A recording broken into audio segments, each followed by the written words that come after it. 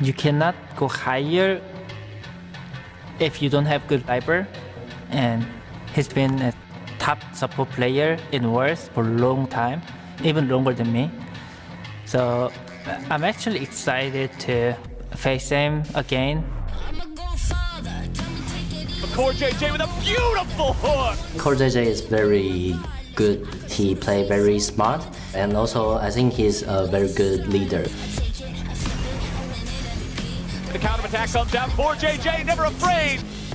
The turn from CoreJJ is just unreal. He achieved so many things in young team. They made a world final, and I know it is how hard making a world final. Our job in the team is similar. If you want to play well in bot lane, you must have player who can lead another one. That's why I think CoreJJ did really well with tactical. CoreJJ lands a beautiful hook. Plays ready to go in diamond. I think he's dead here. The shot from is out, and Tactical able to pick one up. I also will teach Lust a lot and try to improve together. And I trust Lust that we can do better. The Alistair combo. Diamond just gets shut down. Oh, Giles might get caught. What a perfect pulverize! People can see like similarity between us and TSM with like veteran support plus young ADC. So like if we can show the gap, then it is like extra fun. I think because last time we play in locking stage, not really well, but I think everything will change because after that match we learned a lot, and I think now we are not the same player as that time, so this time we will be playing. Sword Art already joining here with a heroic entrance. First gonna have to be careful. Good stun by Sword Art. There's the combo, there's the deletion. In bot lane, it's gonna be permanently fighting, and then someone will bleed no matter what happens, and I'm sure it's gonna be them.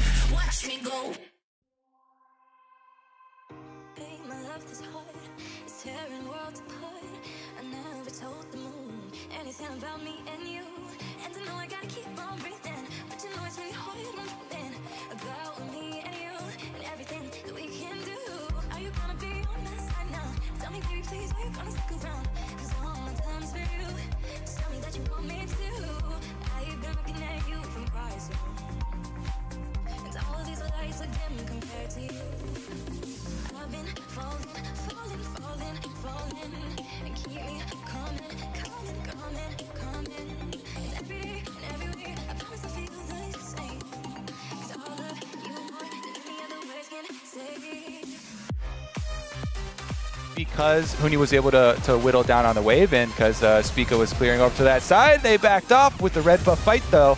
This is what you talked about. It's TL having counter pick in mid. Okay! Nice try on the ulti. Jensen just gonna get some damage and walk away. Has to burn his flash though to live. And secure this vision. TSM with great vision coverage over the bottom side. Shield comes in, not a lot of damage dealt right there. Level 6 for Tactical. Could choose to open up with the ulti, will not go for it as there's not really a play to be had. And they're just going to sit there in the 3v3. CoreJJ sitting in the brush. Sword Art more or less the same. Flashes in for the big play. Stun on Tactical. He's going to flash away with his cleanse back on. And the re-engage is beautiful. First blood comes across. Already 1-0. The sleep comes across. CoreJJ is one hit away, and Speak is going to find that kill. Can't get the slow. Lost a bit low. W's going to land. Not more to be grabbed. But a 1-for-1. With the extra plasma stacks on CoreJJ. Goes in, makes sure he gets it. Doesn't have to burn his flash either. Huni goes for the all-in here onto Alphari. Yeah, a couple of ults back and forth. Huni finally goes back to Mini Nara, but his health bar is still good. Alphari forced to flash away. Huni! Be wrong. Nice. Alphari, yeah, afraid of getting dove. Okay, so here's another look. And this is just after Sword Art denied the previous engage. What a flash there. Dodges out on the hook, gets the stun, but instantly gets killed because he had just used his immunity in the last engage from CoreJJ. Then Lost is able to follow up. No more bullets for Tactical, so to try and push up in the lanes, to try and get value out of the Pantheon Global. Nice, gets the shuffle back on a Jensen. Flashless, easy kill onto Zoe. Nicely done. Spica grabs the kill, makes sure it got handed over. Nicely played all around by TSM. Looking pretty massive. If they can keep either Azir ultimate or Gnar to mark the Kennen to make sure that Alfari doesn't get a big initiation for themselves. All right, Flash Stun comes across. Knew he was going to go for the plate, but now they might find the rest of the engage. Damage on CoreJJ, has to kite away. Tries to run, finds an ulti, which gets, I believe, immuned by Sword Art. He's behind him now. And there is not an easy way out for the Team Liquid duo lane. The scoop comes across. Kennen tries to buy some time. It is a 2-for-1 so far, though. Double kill for Power of Evil. Hooney's here in the Gnar backline as well, and he wants another. It's already 3 kills picked up. It's a quadra kill for Power of Evil, and TSM took that personally. What a beautiful fight. For the rest of the members to try and heal back up within the alcove. Jensen.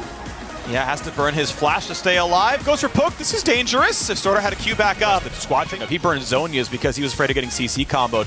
I get it. It makes total sense. I mean, it would have been, 700 health missing, but now Hooney is stuck. Minion under the turret. Ult comes across. No way to live. Santorin ults for good measure, and that is a kill in the bottom lane. Team gets the summoner out of him. Flash still down regardless. Another stun comes across from Hooney, and now the reinforcements will arrive, so it's going to be a 2v2. Half health bar finds the slow, finds the shuffle on the 2 of them again.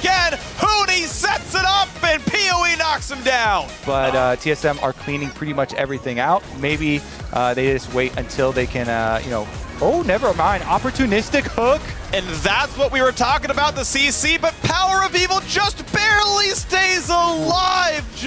Honestly, this whole game is just going to devolve into this. It's literally Team Liquid like, can we get a lucky pick? Oh no, we can't, Jensen. Oh no, Jensen flashing over the wall, might stay safe. They can't find the anchor toss either. There we go, Jensen tries to find the poke, and oh, he just died. Lost collects the kill. I'll let it pass. Yeah, this one checks out. For sure it does. So, over the wall goes Hooney, and hey look, Baron has begun. They brought back the ward. Hooney's gonna buy some time. And I have seen this before as well. Power of Evil plus 1 person just doing Baron as fast as possible. No one's here. It took them 30 minutes to make sure they got the rest of it. We're not gonna get a sneaky ultimate to come through, and it is gonna be the claim. And indeed, Team Liquid gonna give them that. Lost, yep, still, again, playing behind the minions enough that he's never getting hit by Zoe. Even if it's bad, he's got the QSS. On Pantheon, actually not on himself, but he's got a stopwatch, which isn't too bad. Ults in, finds damage, goodbye, deletion. Hello, Jensen is dead, and they don't need Dragon Soul. TSM just gonna win the game outright. Sword Art puts on some Cloud9 flair for good measure, and this is the push now to end the game.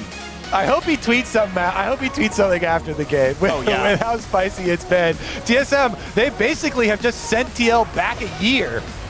Oh, this is death. This is death. The attempt for Alfari. A bunch of Zonias, though, keep him alive. Alfari can't get a single kill. The snipes are going to try. Sword Art's not even going to burn down. They're going to find the kills. They're going to find the game. Time to change your name because TSM won.